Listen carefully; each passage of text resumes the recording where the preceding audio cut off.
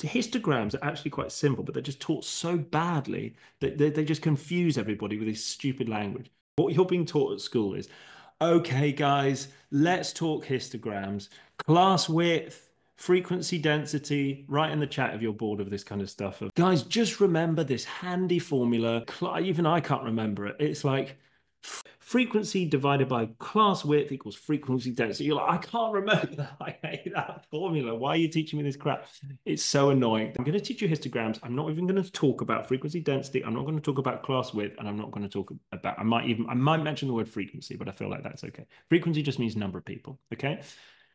In a bar chart, the height of the bar tells you how many people are in it. So if this was just a bar chart, this would be the biggest because it's the tallest, then this one, then this one. Everyone gets that, right? Everyone knows how bar charts work.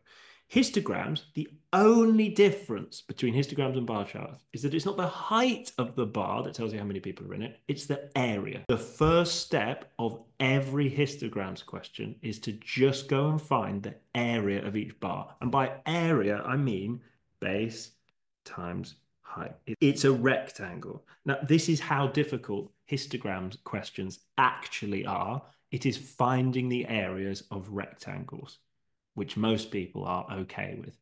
Find the base, find the height, and times them together. And just go through and do it carefully. I'm not even going to read the question. What is the base of this first rectangle? Type it in the chat. 10, 10, 10, 10. You guys have all got it. Right, 10. Every single person's got this right. 10. It's 0 to 10, so it's 10. What is the height?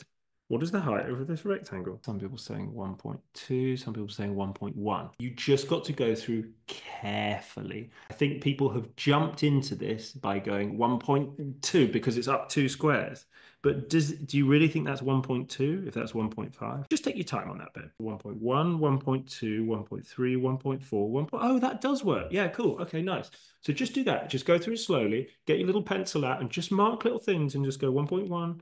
1.2, 1.3, 1.4. So this rectangle, 1.1 is the height and 10 is the width. And all I'm going to do is come down here and just times them. Okay, so the answer is 11. What is the width of the second box? Everyone's got that as 10. So the width is 10. What's the height? Stick it in the chat. If you're getting this wrong, you just need to slow down.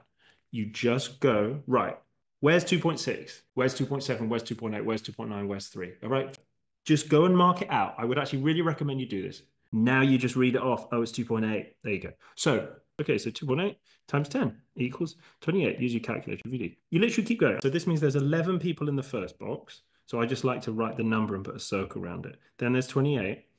Then there's 28. Okay, I haven't read the question yet, but I've got loads of marks. And I just know from experience that so many people actually then know how to do the next bit.